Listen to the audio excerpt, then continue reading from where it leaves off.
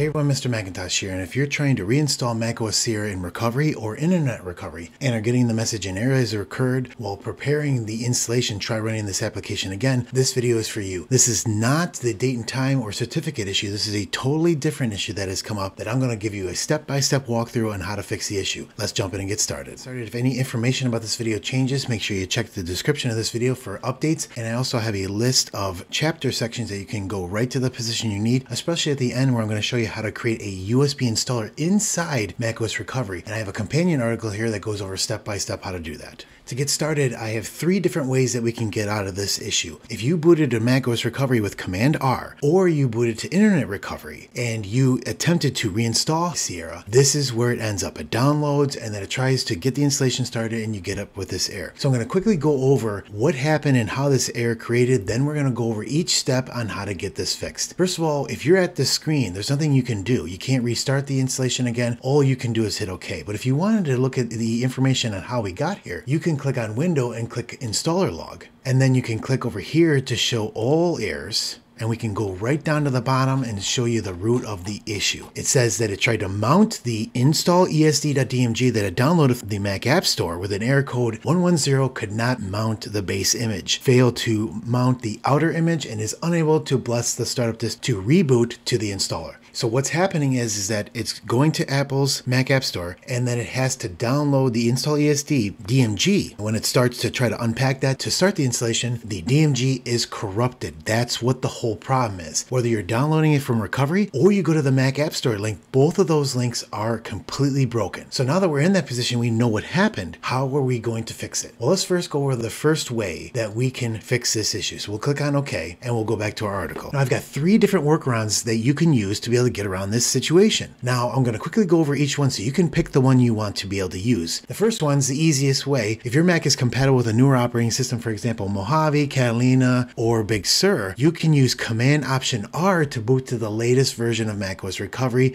and those recovery systems don't have any issues whatsoever. Wonder if your Mac is not compatible with that version, newer version, or you don't want to upgrade to those newer versions. This option is not going to work. Now that goes to the second way, which is to create a macOS Sierra USB installer. If you boot to that, there's no problems at all. The only problem with this is there's 2 issues that prevent you from creating the Sierra installer. And number 1 is that you can't even open the DMG to install the application to create the install media on any operating system newer than macOS Sierra. So if you got High Sierra, Catalina, Mojave, Big Sur, it will not let you do that. And even worse is that once you install it, then there's an error in the info plist preventing you from creating a macOS Sierra USB installer. You're most likely going to be in the third situation. You only have one Mac, you don't have a USB installer, and you have no way to fix your Mac. We are going to show you how to download the only version working of macOS Sierra directly from Apple servers. We're going to install that, we're going to mount that DMG, install that app inside Recovery, and start the installer directly from that download. So let's get into starting that walkthrough now. Okay, we are back at the main menu of the macOS Sierra Internet Recovery, or Command R for internal recovery. We have already erased our disk and we have nothing we can do now. We're in big trouble. Step 1 is to make sure we are connected to Ethernet or Wi-Fi. Now, if you booted Internet Recovery, you had to do that already. You should see that up here. The Wi-Fi is connected, so you're okay. But if you booted internal recovery, it doesn't require internet. So make sure that you connect to Ethernet or Wi-Fi now. That's step 1. Step 2 is that we have to go into the terminal app and we have to make sure the date and time is correct.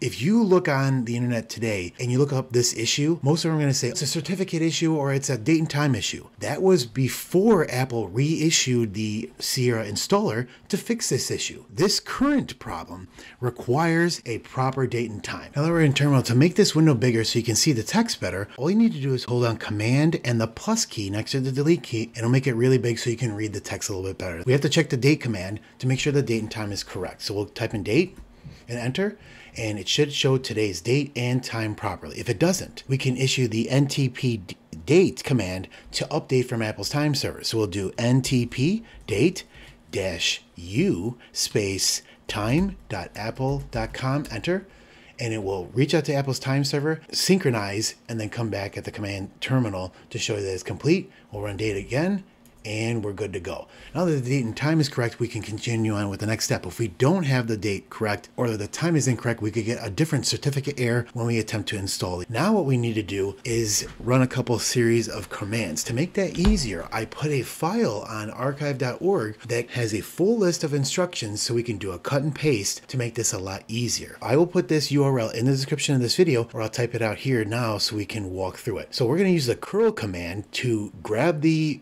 text file and print it on the screen. So we're going to type in curl, CURL space -L space HTTPS. If you have download errors with this URL, try HTTP or check the description of this video. Maybe the URL had to change. /archive.org/download/Sierra URL/Sierra.txt. Enter.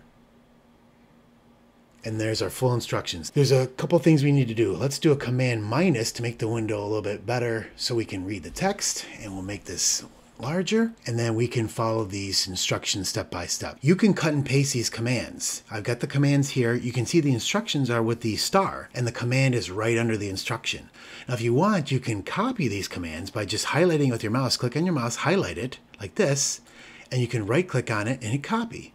Or you can click copy and paste from the edit bar. So let's go over the first instructions here. Basically talk about the issue up here and tell what you need to do. If you have not erased your drive already, make sure that all your data is backed up, but most likely your drive is already erased. That's why you're in this problem. So basically I'm saying that the only official working macOS Sierra full installer is the InstallOS.dmg located at this URL. And the easiest way to work around that is these instructions that we're going to follow here is make sure that our drive is called Macintosh hard drive. So we're going to open up another window here. We're going to click on terminal and we're going to click on new window, open window with a basic, and we're going to follow these instructions in the other window so we can cut and paste it with these instructions. So we need to make sure that we erased our drive and we named it Macintosh hard drive. So we can do a disk util list. We want to see this right here.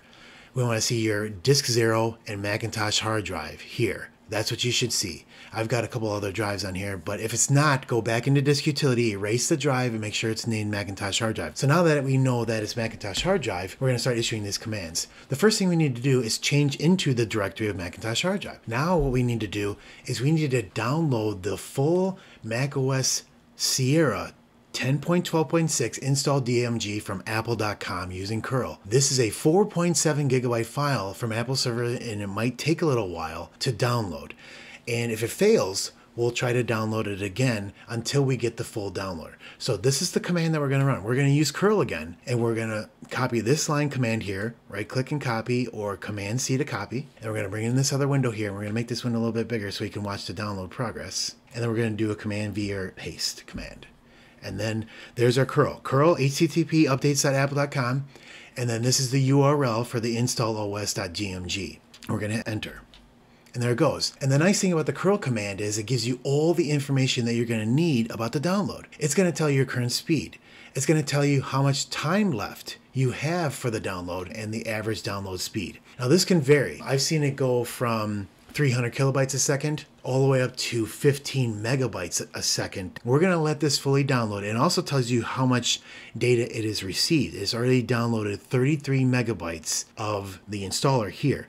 So let this go, give it some time, and if this fails, it'll go back to the command line. Just click the up key again and keep downloading this until we have the full download. We'll let this download and we'll come right back when it's finished.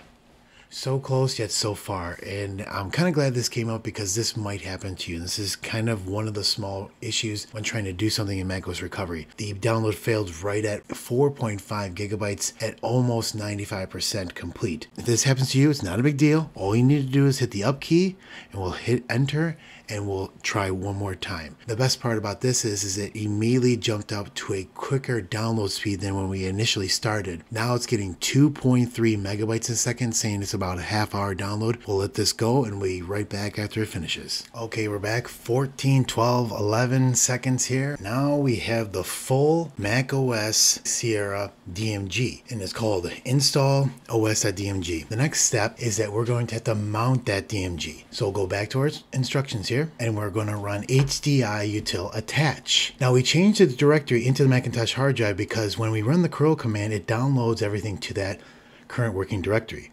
When we run this HDI util command, it's going to pull directly from that working directory, which is Macintosh hard drive. Command V to paste, and we'll hit enter. We'll give it a second. It's going to load the DMG and mount it.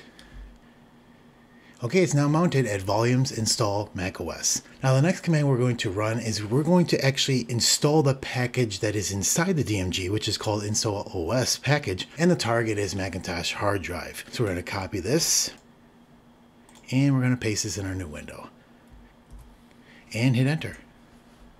So into the base path,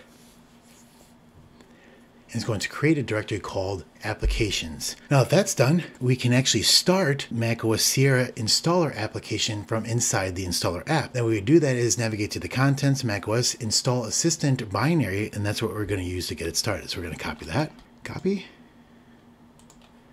and we'll paste. Enter. Now we'll give it a second here. It'll spit out some text. Now the window that we need is actually behind all these windows. So we can move these out of the way over here, and there it is, macOS Sierra installer. Now all we need to do is click on continue. We don't want to close these windows yet, because if we do, the installer will close. We'll click agree, agree again, and then we'll select Macintosh hard drive and then click on install. And there it goes. It's now installing and preparing the installation to the drive, and then when this is finished, it's going to reboot to that installer. It's going so fast because all of the installation files are already on the drive itself. All we need to do is click on restart. Now what it's going to do is it's going to complain about these open windows, and that's fine. We'll click on restart, and then all you need to do is click close those other applications, and then wait a second.